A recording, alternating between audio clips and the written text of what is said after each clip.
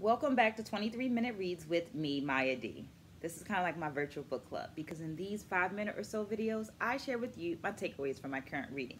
Right now, that is Undergraduate Research in Dance. As a part of my 23 to 23 challenge, I'm reading 23 minutes per day, every day as an action of self-love, as an investment into myself, and as a way of providing myself with some consistency in an ever-changing world.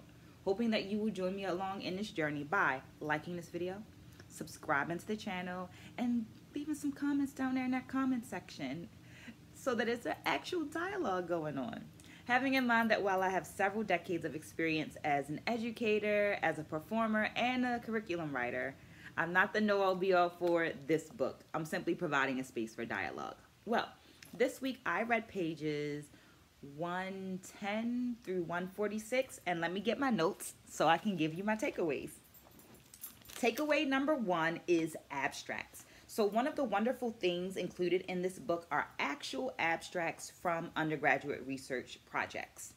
Not only do these serve as real-life examples that kind of continue the discussion and your understanding of the concepts that were discussed earlier in that chapter, but I'm finding some really great papers, like some papers that I want to read, and I'm finding books that I want to read, like this one. The Dance Claimed Me. It's a biography of Pearl Primus. So I wanted to ask, because this is a thicker book, I wanted to ask, I wanted to show it to you and ask, are you willing to read this book with me?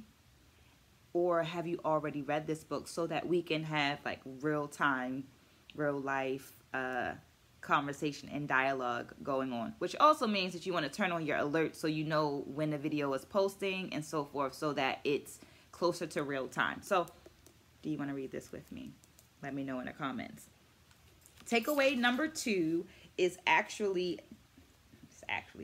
number 2 is negative perceptions. The quote reads, "The research indicates that this lack of comfort on the part of the professionals is the source of the negative perceptions in the students," end quote.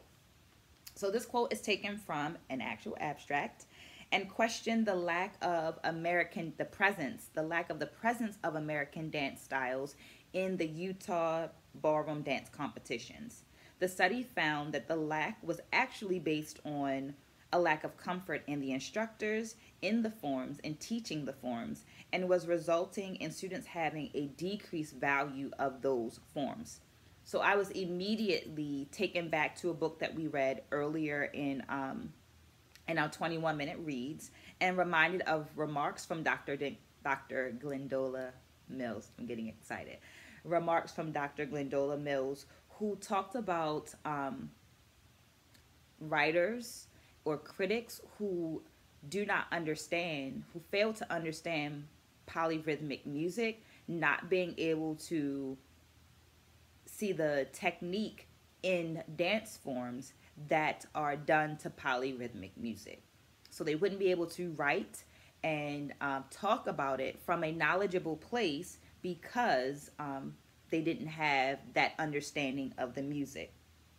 When I read that, I began to question if that lack of knowledge of those writers, critics, and so forth had informed the lack of value that is sometimes placed on West African dance forms in the present, right? So as I'm reading this abstract by Emily Darby that highlights how the lack of knowledge can negatively affect the wealth of the knowledge that our students receive, I'm thinking about Dr. Glendola Mills' remarks, and I'm also thinking about how sometimes there is an imbalance value placed on American dance forms in American higher ed. So I'm thinking about jazz and I'm thinking about hip hop. How much value do we place on them in our American dance forms? And is it informed or related to the lack of knowledgeable professors, instructors that are within the institution and able to teach it? So just things that I'm thinking about. Takeaway number 3 is actually language. In previous videos, I've mentioned my desire to use language as a tool of access that works towards inclusivity.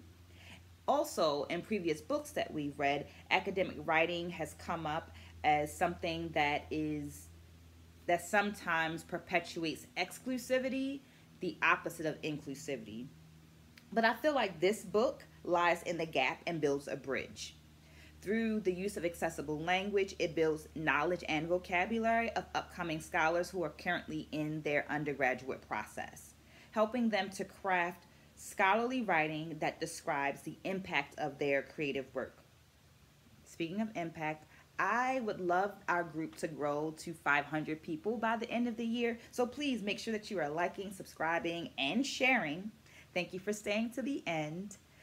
Spread a good word, stay blessed, and I'll see you again soon.